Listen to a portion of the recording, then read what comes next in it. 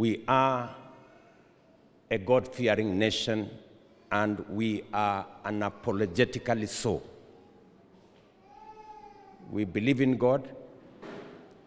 We trust in God's guidance,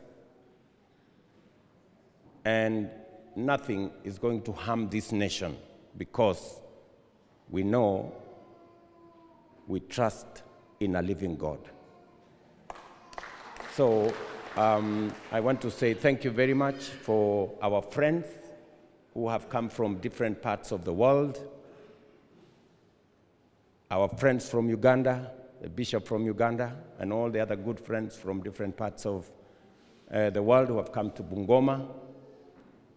I want to welcome you on behalf of the people of Bungoma and the people of Kenya to work with us as we build God's kingdom, as we celebrate God's providence, and as we march on towards the destiny that God has provided for us.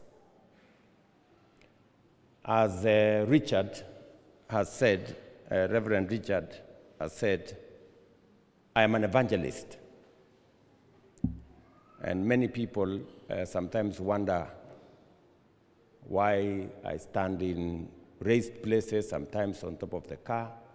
Because when your orientation is an evangelist, you always behave like an evangelist, even when you are doing other things.